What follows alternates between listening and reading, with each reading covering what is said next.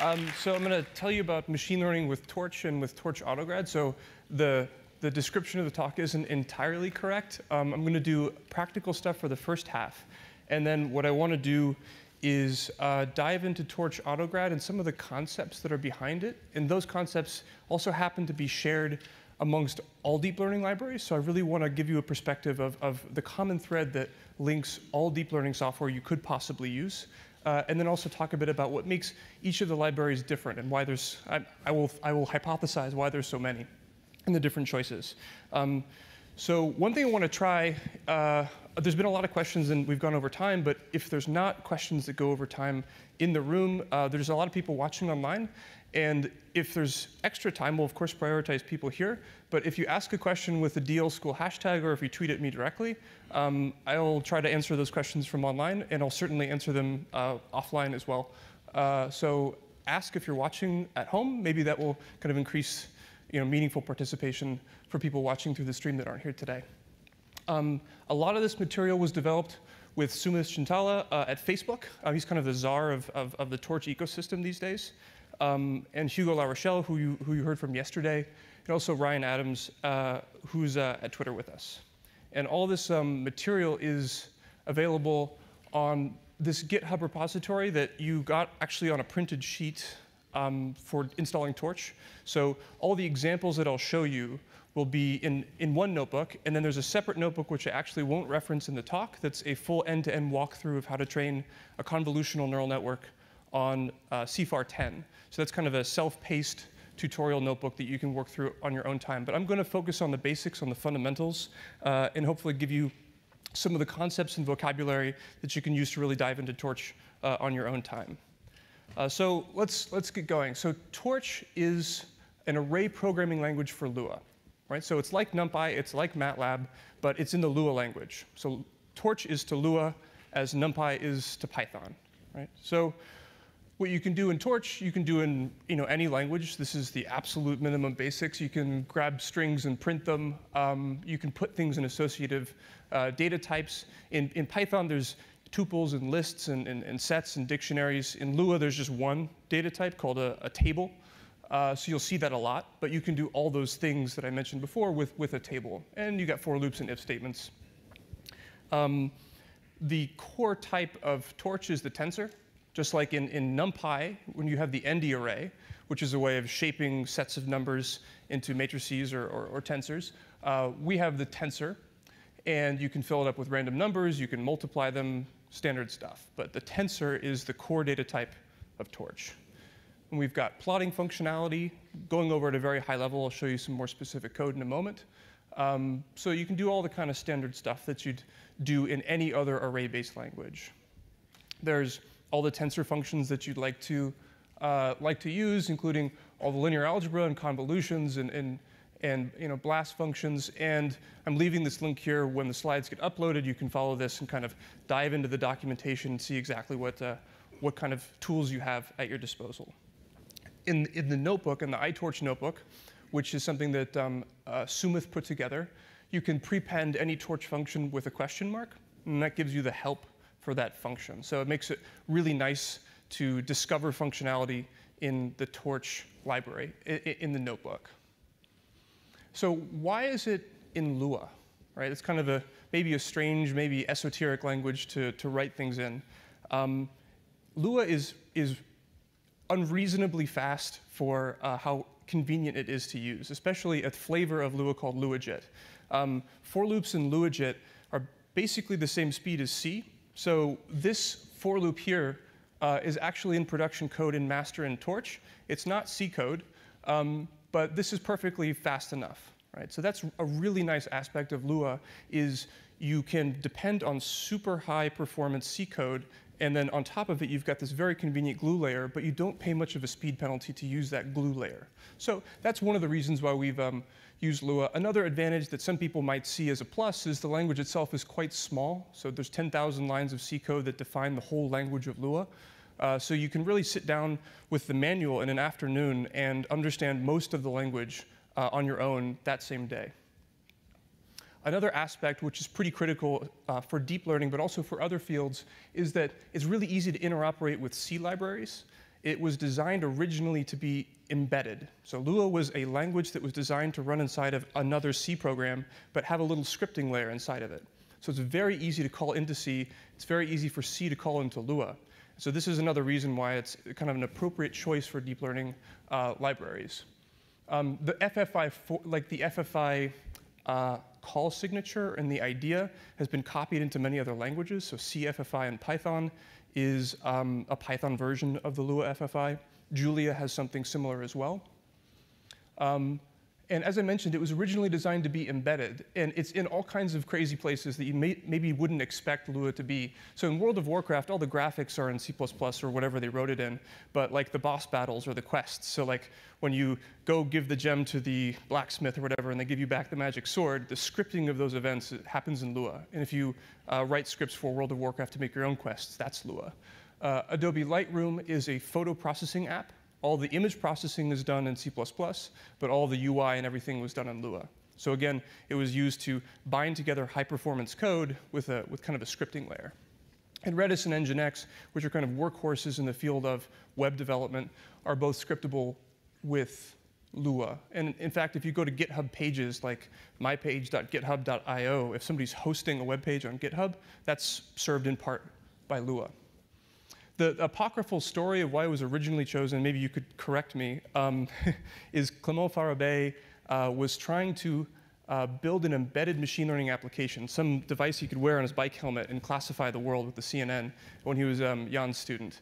And he was trying to do this with Python, and it's incredibly frustrating to get Python to run on embedded chips. Maybe it's easier now with Raspberry Pi, but that just wasn't the case. And then he stumbled upon Lua, and it turns out people had been building Lua into embedded applications for years before that. And so that kind of was the snowballing effect. So that's the hearsay for how we arrived at Lua, but maybe there's another story. Another really nice feature of Torch is we have first-class support for GPU computation, interactive GPU computation. So it's very, very easy to get some data from the CPU to the GPU, and then everything that you do with that data happens on the GPU without you having to worry about writing CUDA kernels. Right? So this has been a feature of Torch, which is becoming maybe a little bit less unique now, but this was a pretty solid feature when it first came out. So interactive GPU computing. And I'll go very quickly over some of the basic features. And all of these examples, again, are in a notebook, which you can do kind of at your own pace if you'd like.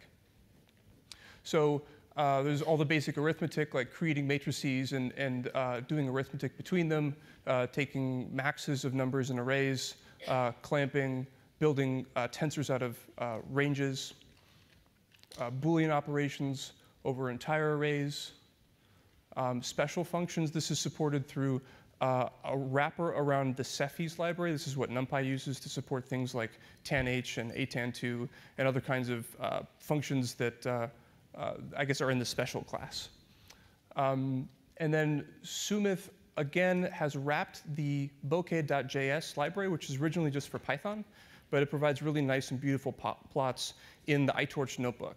And so we can draw random numbers from our favorite distributions and make nice histograms of these. So you can do nice data exploration in the iTorch notebook along with deep learning. So one feature that is attractive to some folks, but just an interesting feature of the Torch ecosystem, is that although there's a lot of industry support, it is not industry owned. So at Twitter and at Facebook AI Research and at NVIDIA, we all contribute a lot to the Torch community, but we don't own it. We can't really steer it to go one way or the other definitively. And there's a ton of other people that participate academically in this ecosystem, and that's a really nice feature.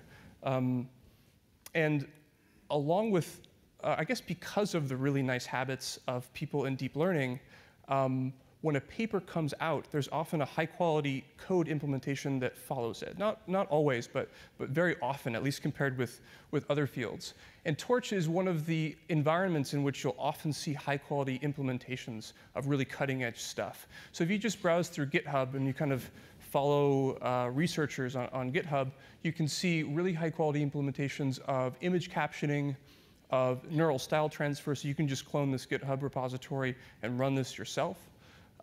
Seek-to-seek models, kind of whatever is the state of the art. There's usually a Torch implementation of it. Some of the recent work in generating very realistic synthetic images with generative adversarial networks. Also has great Torch code implementing it. So given that there's this active community on GitHub in deep learning for Torch, how does that stack up against other communities? Just to give you some context. So the Python data science community is pretty enormous, and its focuses are also very, very varied. If you enter into the data science community in Torch and Lua, you'll likely find deep learning people, but not a lot of other people. So its strength in deep learning, compared to its size, is actually quite enormous. And for those that are kind of thinking of switching between Python and Lua and giving Torch a try, the effort to switch from Python to Lua, you can probably do that in a day if you've tried some Python programming. So I was a Python programmer for a while, and getting started on Lua took me maybe a couple days, and I was actually productive at work in maybe a week or so. But you can actually run your code and understand and write new things pretty quickly if you've worked in a scripting language like MATLAB or Python. So if you're intimidated or waiting to try it, you should just dive in. So how does Torch compare to other deep learning libraries specifically, as opposed to languages? And the first thing I'll say is there's really no silver bullet right now. There are a lot of deep learning libraries out there. I say TensorFlow is by far the largest.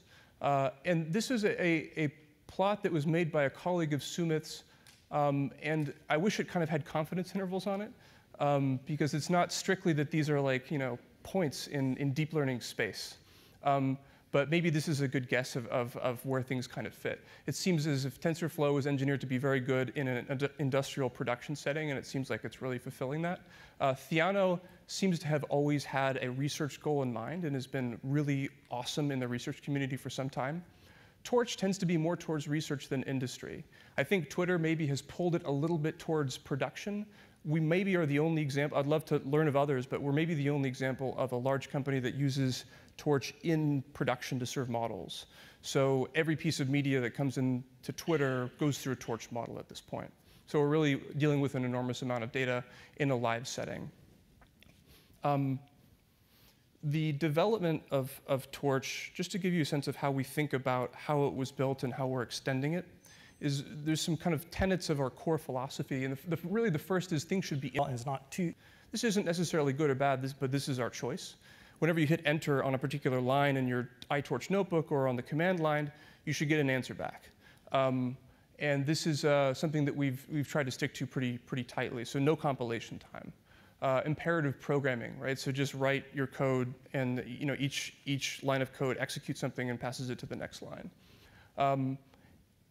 In minimal abstraction, what I mean by minimal abstraction is if you want to reason about how your code is performing, it shouldn't take you that many jumps to go to the C code that's actually being run. In fact, it usually is 1 or 2 jumps from the file that defines the function that you care about to the actual C code. So if you want to reason about performance or really understand what's going on, it's quite easy to do so in Torch. I want to take a little bit of a detour and tell you about how Torch thinks about its objects, how it thinks about the tensor, because this can help you also reason about performance. A lot of the reason why people come to Torch is to build high-performance models very quickly and easily.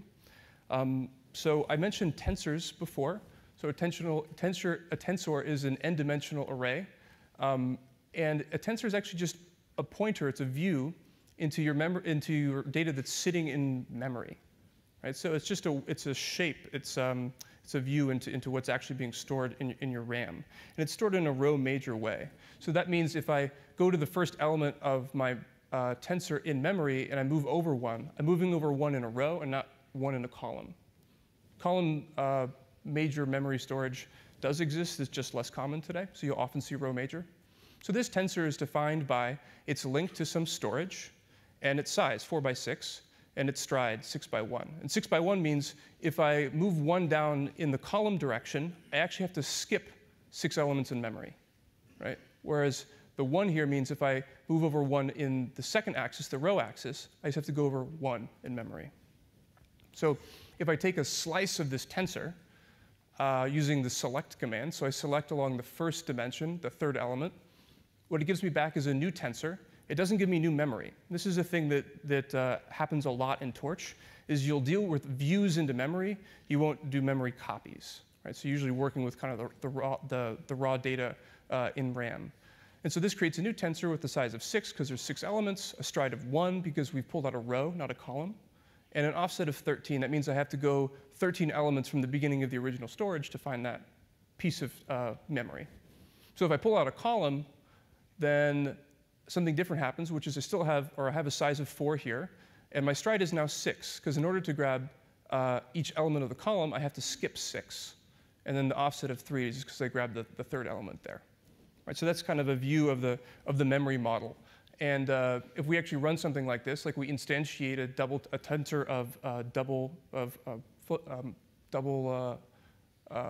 values inside of the tensor, and fill it with uniform distribution and print it, we can see the values here.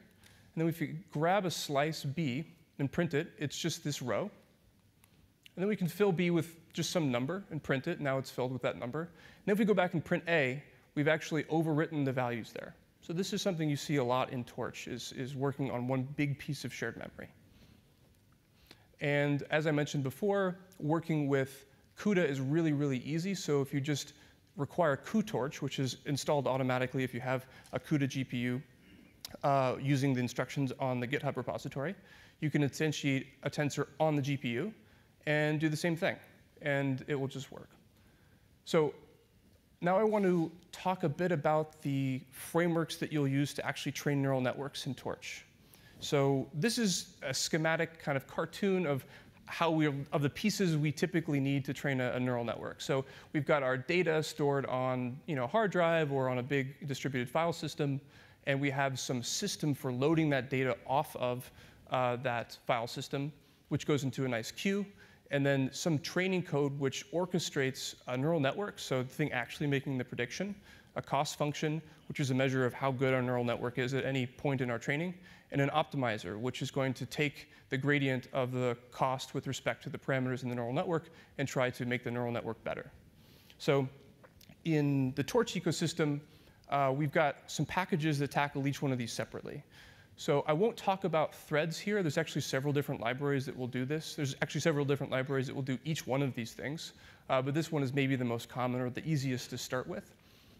And NN here will cover both the specification of the neural network and the cost function, as well as the mechanisms to push data through the neural network and the cost function and pull the gradients back from the cost to the parameters.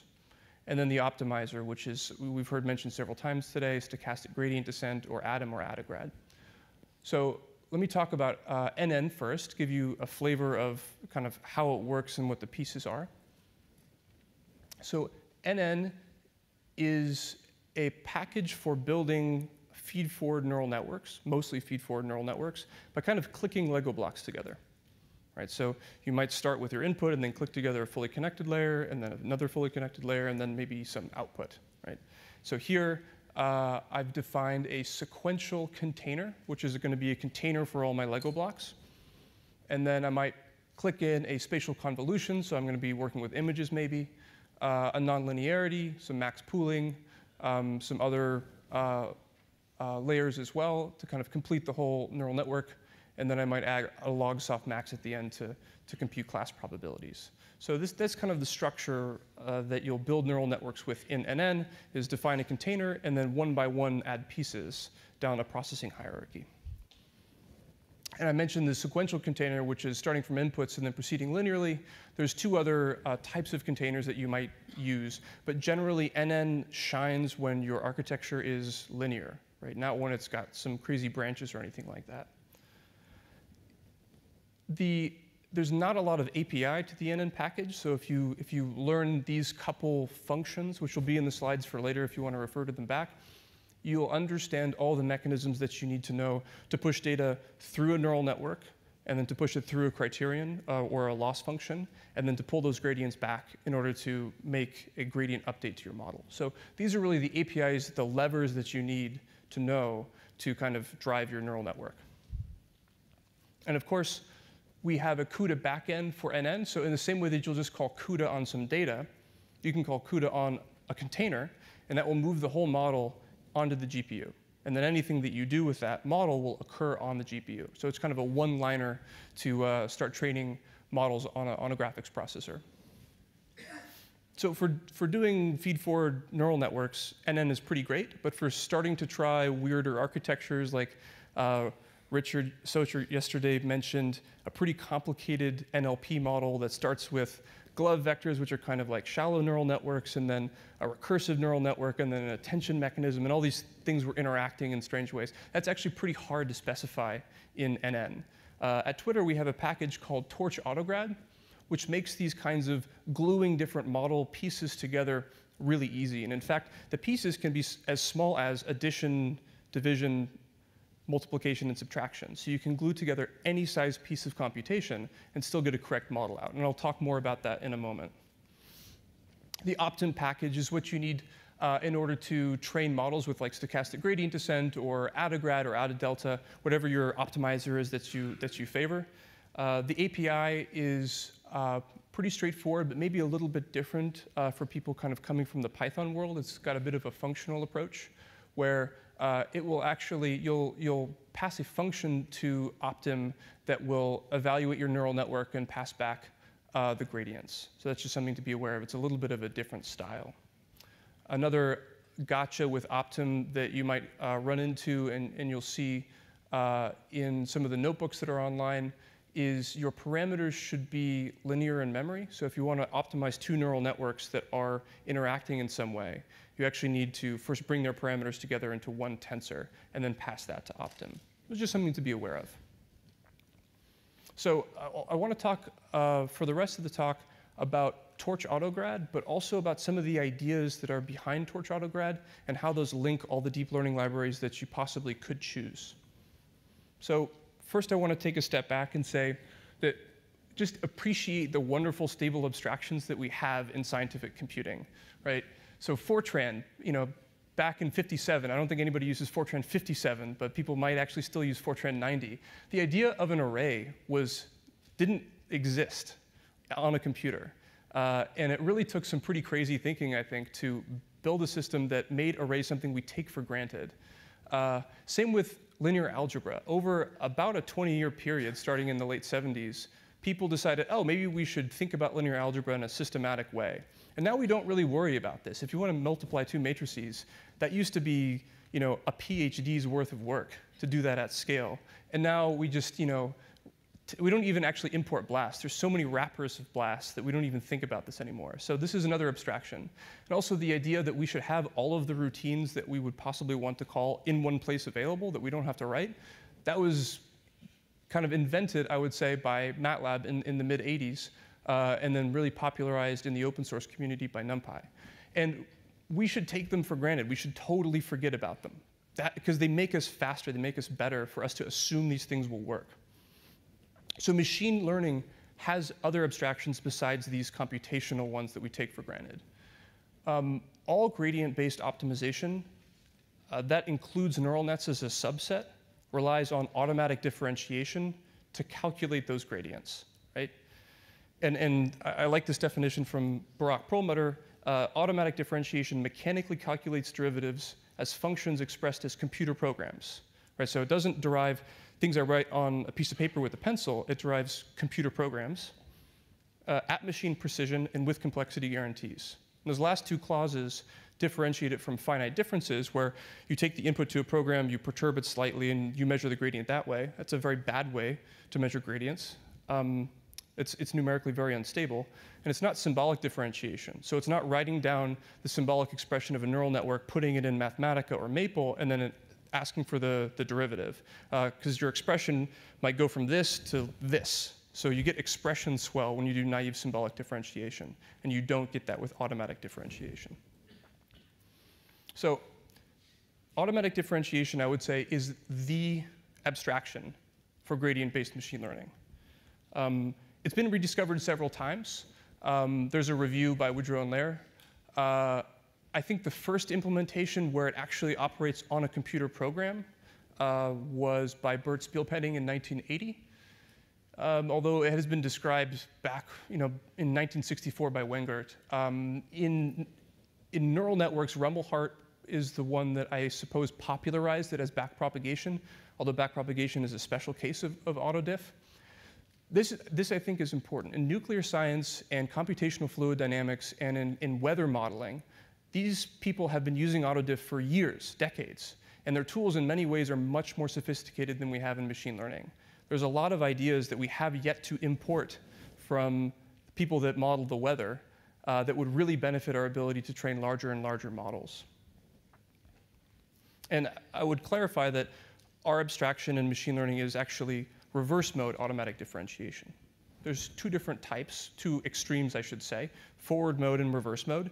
You never hear about forward mode. And you never hear about forward mode in machine learning because it's a very bad idea to try forward mode in machine learning, and I'll show you why. So here is a cat picture from the internet, and my job is to decide that that is in fact a cat picture. This is actually something that we do at Twitter. What I am doing is passing this cat through successive layers of transformations, then eventually producing a probability over classes. I'm getting it wrong. My classifier thinks it's a dog, so I'd like to train my neural net to think it's a cat. So I have a loss, a gradient of my loss, and I have it with respect to my parameters. And this is my gradient that will let me update my parameters. And it is composed of multiple pieces. And using the chain rule, I know that I can fold this together to actually compute the loss I want, which is the gradient of the loss with respect to the parameters. The issue is I can do it either left to right or right to left. So going from left to right looks like this. Whoops, that was very fast. OK. I'll do two big matrix-matrix multiplies. So this is bad. This is not good, because we have these huge matrix-matrix products that we're keeping around. It's actually worse than this, and I'll show you in another view of forward mode. So say I have a computer program, so no longer a symbolic representation of a neural net. This is just some computer program, and let's say I'd like to optimize A. Right? A is the single parameter of my neural net. It's a very silly, trivial example, but I think it will help illustrate the point.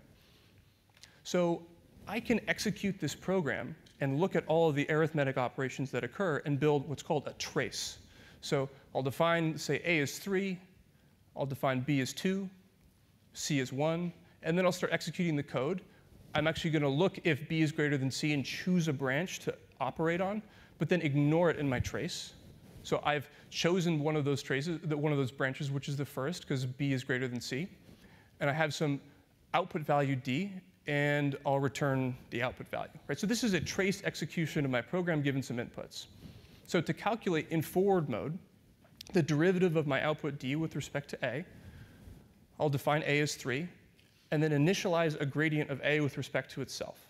And the idea is I eventually want the derivative of D with respect to A, and I'll build it up sequentially. dA, dA, and then I'll do dB, dA, and then dC, dA, and dd, dA. So I'm moving from the left to the right, building up my gradient. I can't do much about the derivative of B with respect to A right now. So I'll define C, and the derivative of C with respect to A. And then I have my value D, and then I can define my target value, which is the gradient of D with respect to A. So if I wanted the gradient of D with respect to B, so if I had a two-parameter neural network and I wanted to optimize both at once, I would have to execute this whole thing again and initialize this guy here as dB, dB as 1. Right? So if you have 1 million parameters in your neural network, or tens of millions, you have to do 1 million evaluations of forward mode, or tens of millions of evaluations of forward mode. So it is a very bad idea to try forward mode automatic differentiation on a neural network, and that's why you probably never heard of it. So now you can forget about it. But the alternative is reverse mode, and that's starting from the right to the left. So now I've got this nice matrix vector products, which are much smaller, and the complexity is much better.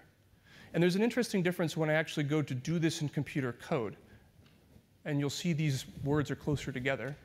And that's because for reverse mode, I actually have to evaluate the whole program before I can start deriving. Because I'm starting with the derivative of D with respect to D, and then decrementing derivative of D with respect to C, with respect to B, with respect to A. So I'm going the other way, but I have to have all the information first before I start that. So now I can initialize derivative of D with respect to D, and I can walk backwards and return both the value and the gradient. What's really nice about this is you'll notice here I actually have all the information I need to calculate the derivatives of D with respect to these other parameters. So that's why we really like reverse mode AutoDiff, aka backpropagation for neural nets, is if you have a million of these guys, you really want to be ready to compute them all at once. Right? And doing these with matrices is a very efficient thing to do on the computer. So we've implemented this trace-based automatic differentiation in a package called AutoGrad. And this is the entirety of a neural network. So this is how you would specify and train a neural network in AutoGrad. So I'll initialize my parameters. They'll just be some random numbers. And then here is my neural network function. I'm multiplying my image that I'm passing in by my weight matrix and adding a bias, nonlinearity, doing it again, and then returning some probabilities. And I have a loss, which will take in an image and return a prediction, so just using this function. And then I'll just take the mean squared error, or the sum squared error. In order to get the gradients of this function, the derivative of the loss with respect to these parameters, all I have to do is import this AutoGrad package and then call grad on this function. This returns a new function that returns the gradients of my original function. So it's what's called a higher order function. Its inputs and its outputs are a function. So whenever you see that nabla, that upside down triangle, the grad triangle, this is the coding equivalent of that. And then to train, we'll just call our dloss function on our parameters, our image, and our label, which I'm just pretending like you already have a system to get here. And we have our gradients. And then we're updating with stochastic gradient descent here. Right? So it's a very thin, it's really just this. This is the interface with which you talk with AutoGrad. So what's actually happening? So here's my simple function. As we evaluate it, we're actually keeping track of everything that you're doing in order to be able to reverse it. So we're actually building that trace list that I described before and keeping track of it internally. So we'll start on line, I guess that's 5. So we'll multiply some things. We'll keep track of the fact you multiplied and the inputs. We'll keep track of the addition and the inputs and also the output of addition. We'll keep track of inputs, outputs in the function every time. And we'll kind of walk down this function and build your compute graph just in time. So as you're running your code, we're learning what you've done. And the way we track that, and I won't go into details, we actually replace every function in Torch with like a spy function. So instead of just running torch.sum, our spy function says, oh, I hear you're running torch.sum. Let me remember the parameters you gave me. Let me run sum on those parameters, remember the output, and then return it like nothing happened. But internally, we're remembering all those things. And the way we do this to actually compute the gradients is we're walking back this list like I described before, and every time we get to a point where we need to calculate a partial derivative, we look it up. So we've written all of the partial derivatives for torch functions, and really every neural network library is going to do this at some level of granularity. So let me walk you through another couple examples just to show you what it could do. So this is kind of a pretty vanilla one. We can add and multiply scalars and get the correct gradient. And this is where things get a little bit more interesting if there's an if statement. Right? So this control flow can be a little bit difficult or awkward in a lot of existing deep learning libraries. Because we just listen to what arithmetic functions get run, we ignore control flow. So we just go right through this stuff. Right? So we can get the correct gradient even with if statements. We actually care about tensors when we're doing optimization or machine learning. So everything I've shown you that works with scalars also works with tensors just as easily. And this is in the notebook that is on the GitHub repository if you want to play with it. This is where things get a little bit interesting. For loops also work just fine, and not just for loops that have a fixed length, which is something that is perhaps easy to unroll, but for loops whose duration can depend on data you just computed. Right? Or while loops, whose stopping condition can depend on a computation that occurs in the while loop. We don't really care. We're building your graph dynamically, and when it's done, and when you've returned some value, we'll calculate the derivatives of the graph that we have. You can turn any for loop into a recursive function. This is kind of wacky. I mean, I don't know how you'd actually use this in practice, but you can cook up a lot of crazy things you might try with AutoGrad, and they just work. So here, we have a function f. If b is at some stopping condition, we'll return a. Otherwise, we'll call f. And we're going to differentiate this. Right? So we're going to differentiate a fully recursive function. And it works just fine. Another aspect which is coming up more and more as papers are coming out that basically disrespect the sanctity of the partial, of the derivative of the gradient. People are computing synthetic gradients. They're adding, they're clipping to gradients. People are messing with kind of the internals of backpropagation or of autodiff. That's actually pretty easy to start to engage with in AutoGrad. So say I'm going to sum the floor of a to the third power. So the floor operation is piecewise constant, so the derivative is 0 almost everywhere except for where it's undefined. Why would I want to do this? For instance, if you wanted to build a differentiable JPEG encoder or differentiable MPEG encoder, in compression algorithms like that, there's often a quantization step that will floor or round or truncate numbers. And if you wanted to differentiate through that to build like a neural JPEG algorithm or something, you need to pass gradients through something that ordinarily does not. And so if we look at what the gradient is, it's 0 everywhere. I won't go into the details, but you can ask AutoGrad to use your own gradient for anything. So if you have a new module that you want to define, and either you've written high-performance code for it and you want to use it, or you want to redefine or overwrite the gradients that we have, there's a pretty easy mechanism for doing that. And then when you call your special.floor, you can propagate gradients through it. Right? And here I was just saying, basically ignore the gradient of floor. So this is a toy example, but there are real places where you have a non-differentiable bottleneck inside of your compute graph, and you want to either hop over it or find some approximation. And AutoGrad has a mechanism for very easily plugging those types of things in.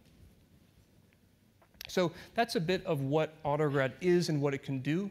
And I want to turn our attention to how AutoGrad relates to other deep learning libraries and maybe how they're common and how they're similar and how they're different. So one big difference that I found between different deep learning libraries is the level of granularity at which you are allowed to specify your neural network. So there's a lot of libraries where you say, you get a ConvNet or you get a feed-forward neural network, and that's it. Right? So the menu is 2 items long. And that's fine. I think Andre really hit it on the head where if you want to solve a problem, don't be a hero, use somebody else's network. So maybe this is VGG that you've downloaded from the Model Zoo or something like that. Right? So this is the don't be a hero regime on the left. In the middle, there's a lot of really convenient neural net specific libraries like TorchNN and Keras and Lasagna. And you get to put together big layers. And you don't really get to see what's inside those layers, but you get to click together linear layers or convolutions, and usually that's kind of what you want to do. And on the far end of the spectrum, the things you can click together are the numeric functions in your kind of host scientific computing library, right? Like add, multiply, subtract. And these are features of projects like AutoGrad and Theano and TensorFlow. And the reason why these boundaries are made is because the developers have chosen to give you partial derivatives at these interfaces. Right, so this is how they've defined their APIs, and these are the interfaces across which you as a user cannot pass. If you want a new one of these modules for the type on the left or the type in the middle, you have to go in and build a whole new model and actually implement the partial derivatives.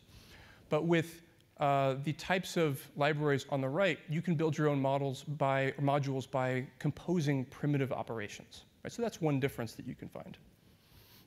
In practice, how these things are implemented under the hood usually means this is the totally shrink-wrapped stuff, and maybe they implemented this whole thing by hand. Usually these guys in the middle are wrappers. They're wrapping some other library. And the guys on the right are usually actually implementing automatic differentiation. So AutoGrad and Theano and TensorFlow all implement autodiff, and the guys in the middle are taking advantage of that to make more convenient wrappers. So another aspect that's different is how these graphs are built. So I'll remind you, in AutoGrad, we build these things just in time by listening to what you're doing and recording it. But that's not how all neural network libraries are built, and this is an axis along which I think that they are differentiated meaningfully. So there's a lot of libraries that build these graphs explicitly, where you say, I'm going to click this Lego block into this Lego block, or I'm going to give you this YAML specification file. The graph is totally static, and you really have no opportunity for compiler optimizations there. And then there are the just-in-time libraries, so AutoGrad and Chainer is another one, where you get any graph. The graph can be anything. It can change from sample to sample. It can be, the length of the graph can be determined by the compute that occurs in the graph. You have very little opportunity for compiler optimizations there, so speed can be an issue sometimes. And in the middle, there's ahead-of-time libraries like TensorFlow and Theano, where you construct your graph using a domain-specific language, you hand it off to their runtime, and then they can do crazy stuff to make it faster. The problem with that is it can be awkward to work with. I guess it got cut off. It can be awkward to work with control flow. And I think there's a reason why it can be awkward to work with control flow. And it's because of the types of graphs that these libraries are actually manipulating. So we say compute graph a lot. We say data flow graph a lot. Data flow graph has a pretty restricted meaning, and it means that the nodes in your graph do computation, and the edges are data. And there's no room for control flow in a graph that is a data flow graph. Right? So static data flow is the type of graph that NN and Cafe use, because all the ops are the nodes, and the edges are just the data, and the graph can't change. JIT data flow, just-in-time compiled data flow, like Autograd and Chainer, has the same characteristics, but the graph can change from iteration to iteration because we wait until you're done computing the forward pass to build the graph. In the middle, there's kind of a hybrid, and I don't know what to call that graph type. The ops are nodes, the edges are data, but then there's special information that the runtime gets in order to expand control flow or for loops. So scan in Theano is an instance of this, where the Theano runtime has special information that allows it to make scan work, but it's conspiring with the graph data type to do that. There's actually another graph type that naturally expresses control flow and data flow together that I haven't seen implemented in a deep learning library. It's called Sea of Nodes from Cliff Click's thesis in the mid-90s. It seems like a really natural thing to try, and maybe that's something that comes up in the future. But that's kind of a big question mark. So maybe one of you will try that out and see how well it works. So in practice, this level of granularity can sometimes slow us down. Having to work with addition and multiplication can be nice if you want to try crazy stuff, but if you know you want to make a convnet, why don't you just rush all the way over to the left? If you want to take inception and add another layer, you want to use the type in the middle. And Autograd allows you to do that. So I'll just kind of walk through writing a neural net 3 ways very quickly, and then close for questions shortly thereafter. So using the fully granular approach, there's a lot of text on the screen, but the top half is basically, let's instantiate our parameters the way that we want to. And then here, just like I've showed you in previous slides, let's do a multiply and let's do an addition and put it through nonlinearity. We're being very explicit, right? So we're breaking all the abstraction boundaries, and we're just using primitive operations. We can use the layer-based approach. So in Autograd, we have a facility to turn all of the NN modules, of which there are a lot, maybe an exhaustive list for what you'd want to use for standard deep learning applications. You can turn them into functions and then just use them. So linear 1 on the linear parameters and your input, and some activation. And you can go through your neural network this way. So you can use a layer-based approach if you want. And if you just want a neural network, just a feed-forward neural network, we've got a couple of these kind of standard models just ready to go. So you can just say, give me a neural network, give me a log-soft max and a loss, and let me glue these guys together. So you can do it any of those 3 ways. Autograd at Twitter has had a pretty cool impact. We use NN for a lot of stuff, and we use Autograd as well. But being able to reach for Autograd to try something totally crazy and just knowing that you're going to get the right gradients has really accelerated the pace of high-risk, potentially high-payoff attempts that we make. So one crazy thing you might want to try is experiment with loss functions. So instead of, I have 100 image classes, and I want to have my convolutional neural network be good at classifying those 100 image classes, maybe you have a taxonomy of classes. Maybe you have a vehicle and then a bus, a car, and a motorcycle. And if you guess any one of those, you kind of want partial credit for vehicle, or if you guess motorcycle, you want partial credit for car. So building that kind of a tree loss is actually really straightforward in Autograd, and you can do that in just one sitting. But might be more complicated to do that in other libraries where you have to crack open the abstraction barrier, write your own partial derivatives, glue it back together, and then use that module that you've built. We've trained models that are in production in Autograd. So this is something that's battle tested to a sense and is running on a large amount of media at Twitter. in a sense, autograd doesn't actually matter when you're running in production, because you have your function definition for your prediction of your neural network, and then the gradient part just goes away.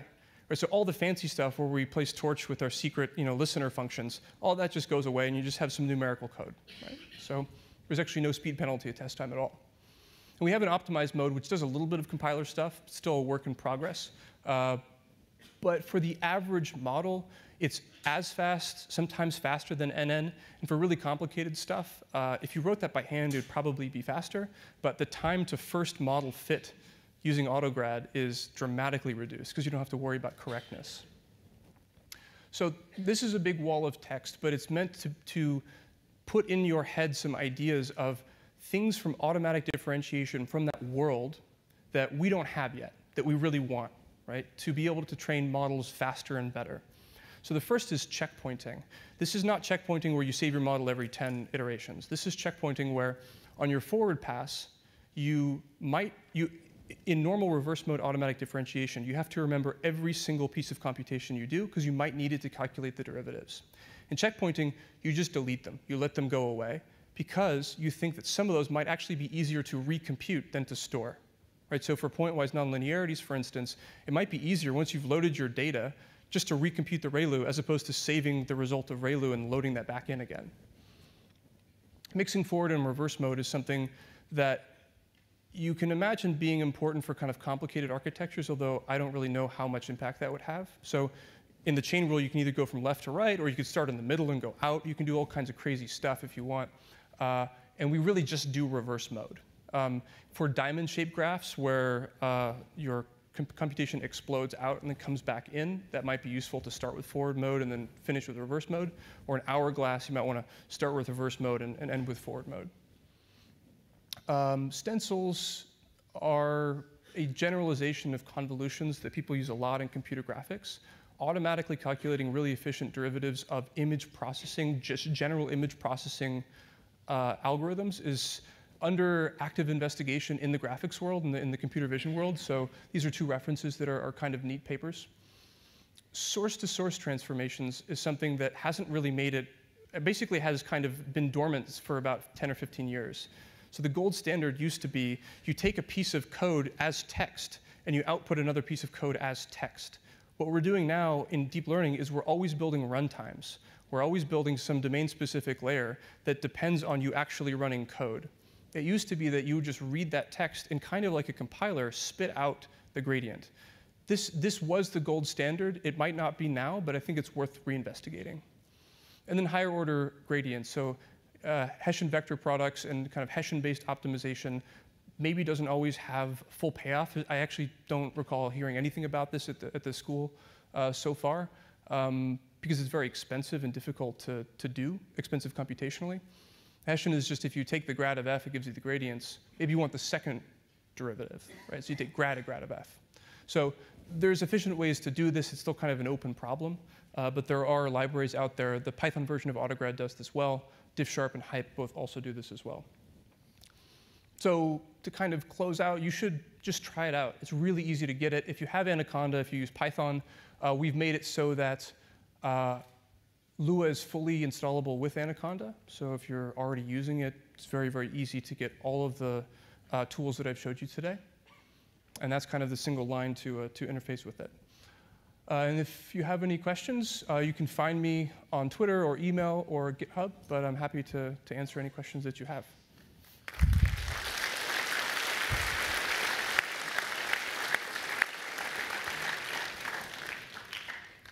We have plenty of time for questions.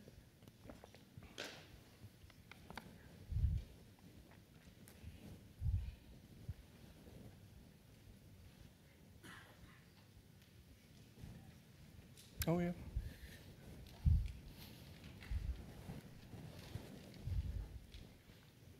I have no idea if... Hi. Thanks for the great talk. Oh, yeah. I was wondering what's the state of the data visualization facilities in Lua compared to, say, Python? If I'm frank, it's not as good. Python has been at this for, 5-10 years, really actively building matplotlib and Seaborn and all these other libraries. And in Lua, we're importing other people's work. So bokeh.js is really the best that I've seen so far.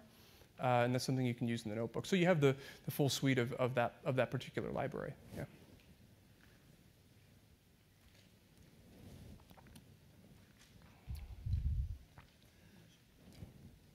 Hi, thanks for the talk. Is it possible to convert a model trained with Torch into a C model that's deployable in production? Or do you have for sure. to use We Lua? just run Torch in production. We use a Lua model, but you want to run it in C. Yeah. So the whole layer of Torch that's actually doing the work is in C. And calling Torch from C, I don't have a specific website I can point you to, but you can very easily call and execute a Lua script from C. It's like 3 or 4 lines of code in C. Yeah. Cool, thank you.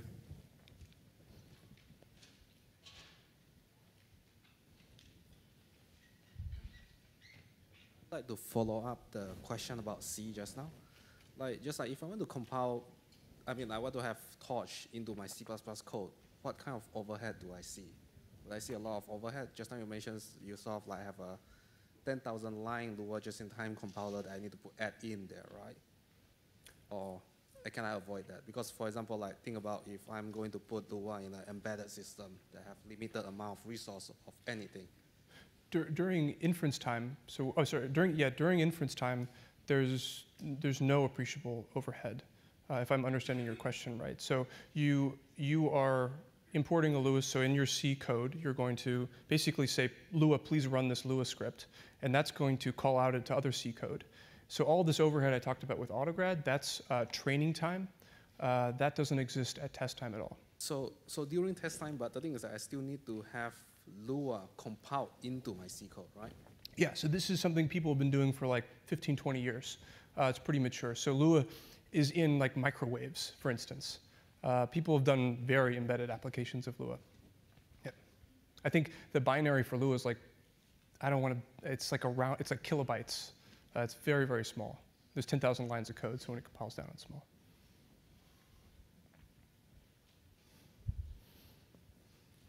So there's a question from the Twitters. It says, I'm using a combination of Keras and TensorFlow. Why should I use Torch or AutoGrad? If you're happy, then that's great. I guess, so people tend to reach for Torch when they would like to be able to reason very easily about performance. The more of a compiler infrastructure that gets added to a deep learning environment, the harder it can be for the end user, right, away from the people that originally made the library. It can be harder for the end user to reason, why is this slow? Why is this not working? You might eventually see some GitHub issue later, my network is slow in these conditions, and then it gets closed a year after you had to have shipped your project, right? I mean, these things can happen. It's not the fault of anybody. It's just that Torch was designed to basically be very thin, a thin layer over C code. So if that's something that you care about, Torch is a really good thing to work for. If Keras and TensorFlow is working great for you, then keep deep learning, that's awesome. So.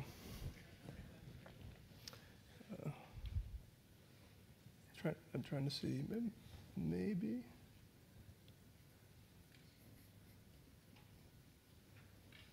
It's hard to filter.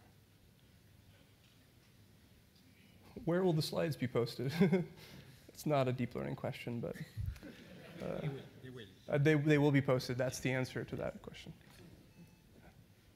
I have a question. How do I access through? So normally all the web services in production generally are in either, Flash-based application in Python or, Java-based web services, right? Or maybe in the cell phone through Android, which is also Java, right? So how do you call these models which were, trained in Torch? How would you actually access those? There's a couple different ways you can do that. If you're using a feed-forward neural network, writing the Java code to do the matrix multiplies can be pretty straightforward, and we've actually done that before, or it's just simpler to just write the deep learning code, load in the weights, we'll serialize it however it needs to be loaded. That's one approach, it's kind of hacking short term. At Twitter, we've engineered a system where we actually have Lua virtual machines running inside of Java, and we talk over the JNI. So we have like a more permanent solution for that. But if you're using standard model architectures, you might try to serialize your weights and then use the native deep learning library that exists to load up those weights and then run for it. And that, with some debugging, I think that's a perfectly fair approach. If you have this split between testing and kind of deployment, where you're constrained by language or environment. Yeah, that's generally the thing that, I mean, you do basically just, serialize your model and then try to read it. What about the latency actually? So related to, this, so when you serialize that hackish way, at least you can get, that latency thing solved out. But is there any plan basically to have, interfaces available for other languages so that, you don't have to do this extra step of serializing and then, loading it into a different language? And if you don't, like in your case, you were mentioning that in Twitter you have Lua,